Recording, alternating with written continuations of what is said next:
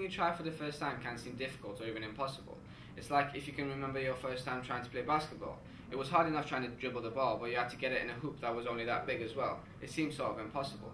But eventually, if you stuck with it and if you practiced it, you saw that not only could you do that, but a couple of people were trying to block you at the same time and still you managed to get it in. Anything can improve with enough practice. Now, if you don't have a routine and consistently study and improve, then you're relatively falling behind. Now, what I mean by that is, again, if this is what you're capable of, and you have an option to put 0% or 100% effort into what you're doing, if you consistently put 95%, let's say, effort into what you're doing in year 12, then in year 13, you're going to be capable of a lot more. But if you only put, let's say, 40% effort into everything you're doing, then you're not improving, you're not able to do more. So next year, when everyone's at this stage, you'll still be small relatively at that stage. You'll be falling behind. And that is how you make things easy. What it is, if you're in year 12, then for you to sit a GCSE paper, you probably only need to give 40% of your effort. But when you're in year 12, you need to give 80-90% of your effort at all times. Again, if you were a year 12 student and you want to sit an year 13 paper, then you probably have to give 100% of your effort into it. That's how you make something easy.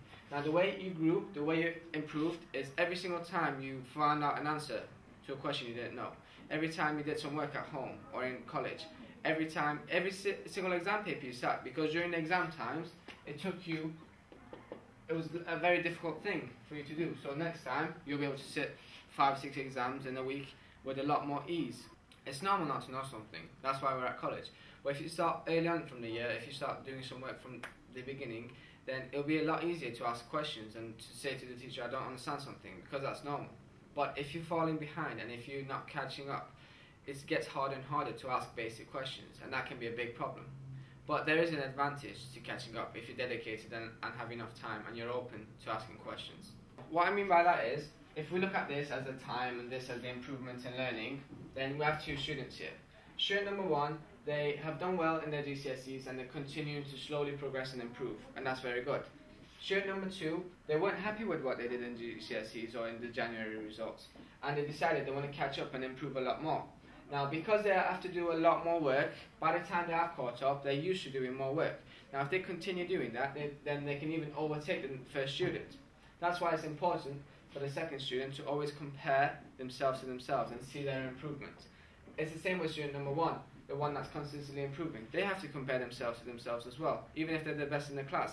It's always important to improve. You can always go to the advanced questions, or if you're in the AS level, you can always have a look at the A2 books. This student number two is exactly what happened with Umar. We said he was only predicted 4 Ds. In January results, he got a D and a U, but he decided he wanted to catch up, he wanted to improve. And by the end of AS year, he got 4 As.